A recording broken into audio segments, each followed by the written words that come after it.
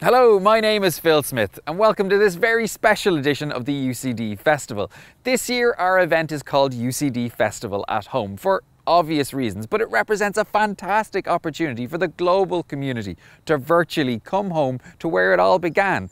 So if you're an alumni, a student, a future student, or just an interested soul, join me on this journey behind the lab door where we'll take a look at what happens in UCD science and engineering and get to meet some of the people and some of the research that's having such a big impact on the world.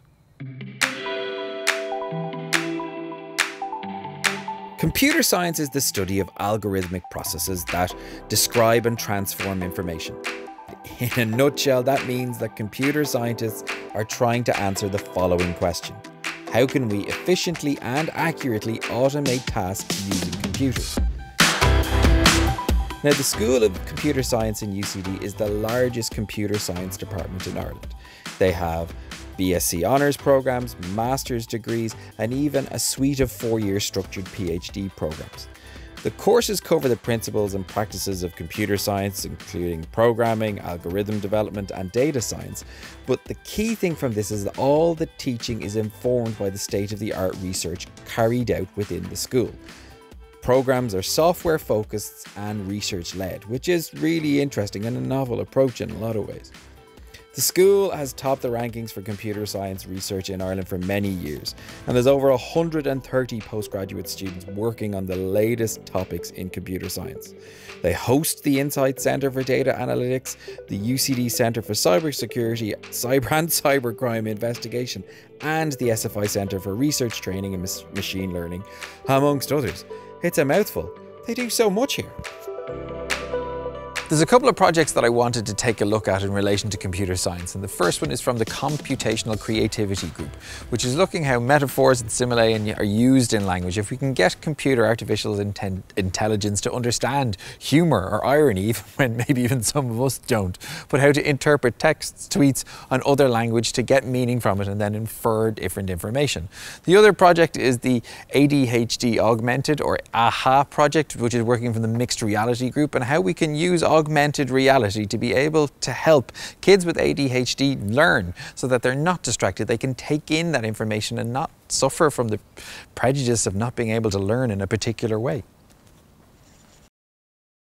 One of the Science Foundation Ireland research centres based on the UCD campus is the Insight Centre for Data Analytics, and they use computer science to help people make more informed decisions in the areas of business, policy, education, communications, and health and sport. You may have just seen me putting on this strap which has a sensor inside it, and there isn't one of us nowadays who doesn't know someone who hasn't got a Fitbit or another personalised tool to help improve performance. And that's exactly what the Insight Centre for Data Analytics is doing. It's looking at data collected from these sensors to be able to help people, young, old and professional athletes, to not only see if they have an injury but prevent injuries before they happen. And that's really useful because then you're looking at preventative medicine as opposed to just curing something, and it's using that data to help better inform making those decisions. I don't actually have to lift this up, do I? Oh, nah, you're fine.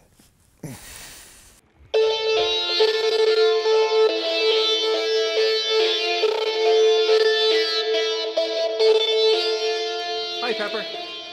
Hi, human. How are you doing? I'm super good, thanks. Where did you come from? I was designed at SoftBank Robotics headquarters in Paris. I'm autonomous, but I still have to follow the laws of my programming. Thanks, Pepper. See you soon. Goodbye. Goodbye.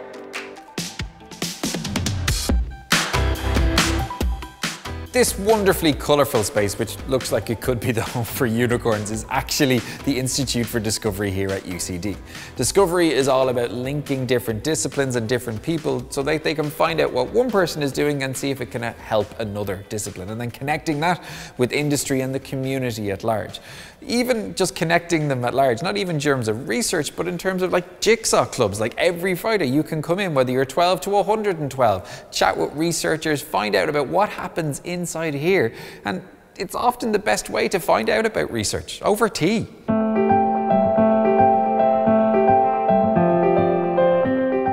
Science South is the home of chemistry in UCD, which is the study of how atoms and molecules combine to make up all materials and all living things.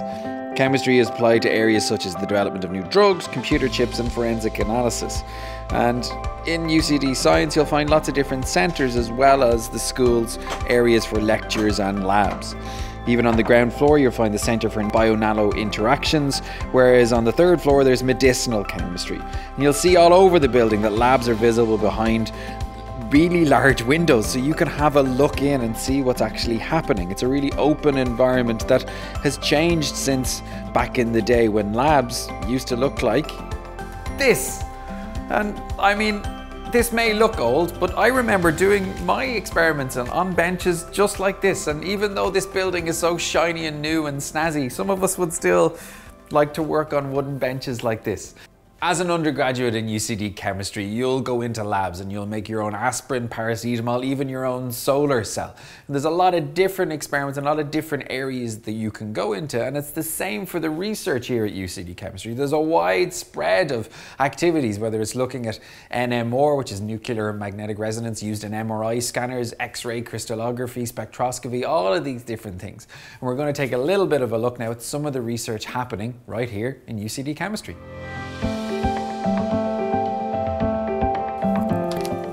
This is one of the labs where the research in chemistry is happening, and it is one of many labs here in UCD, and also one of the many things that are happening in terms of research, and there's a wide breadth of them.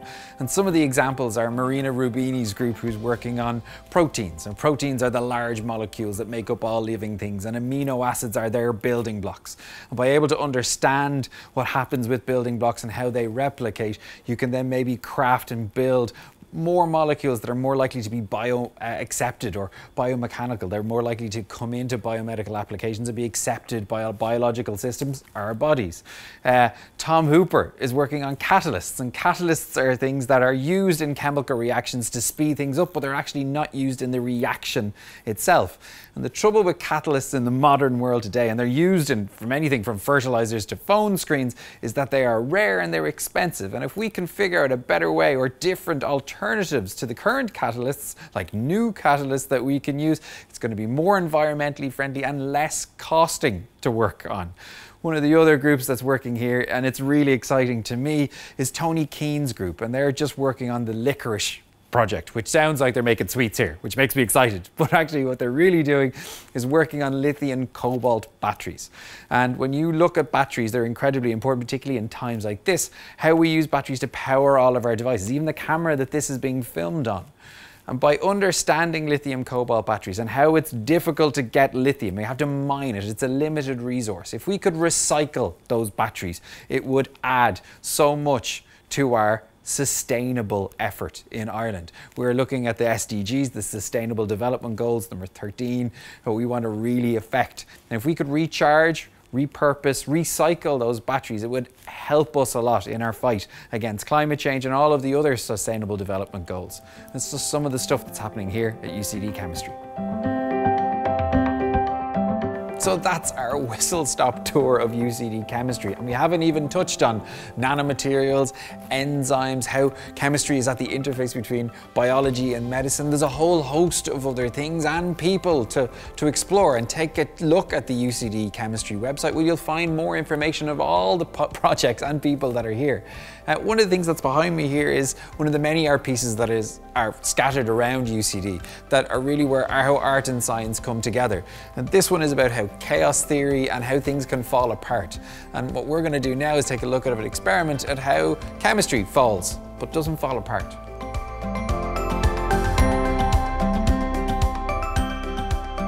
So we've come back from UCD Chemistry to our dedicated science outreach lab, and normally at the UCD Festival, this is where we have our carnival of science. Last year we had lots of staff from Intel who support our lab come in and do experiments with families and kids, and Science Foundation Ireland had given us a load of experiments that we could do, and I thought I'd show you one of those experiments that's come directly from UCD Science that I think gives us an analogy of when you dive into chemistry a little bit, you can never just leave it alone. There's always another bit that you want to find out about, more you want to discover, the rabbit hole that you go down of information. And it comes from how liquids pour. And this is water and a beaker, and when you pour it out and you turn it away and stop pouring, the liquid stops because gravity pulls it down and it doesn't want to go up against gravity, it just stops pouring. So this is water, how water behaves, stops, doesn't keep going.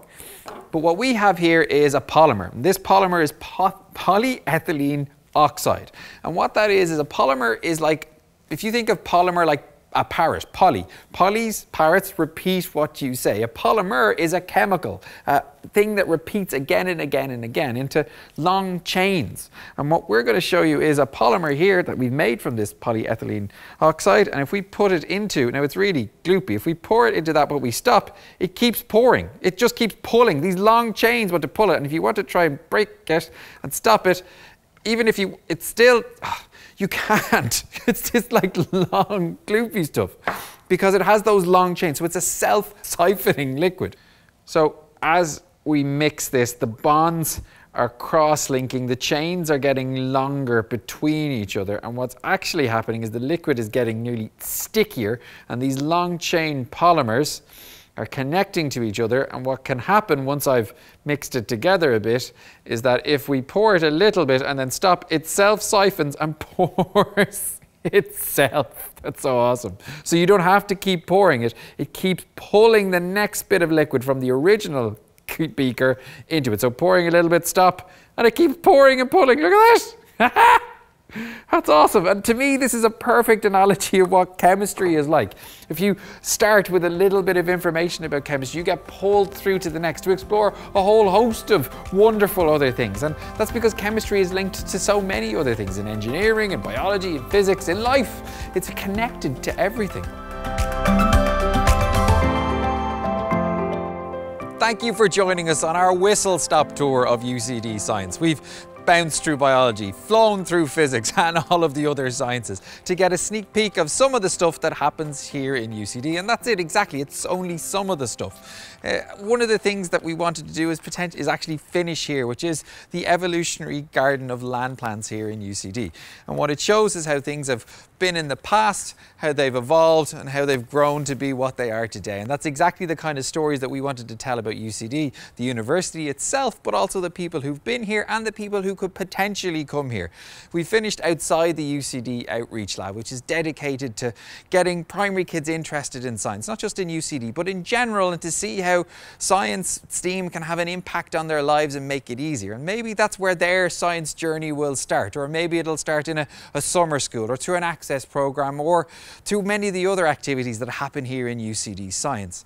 What we wanted you to get from this is, like we said, a little taster of what happens here. But for more information, look at all the other festival events or ucd.ie in general.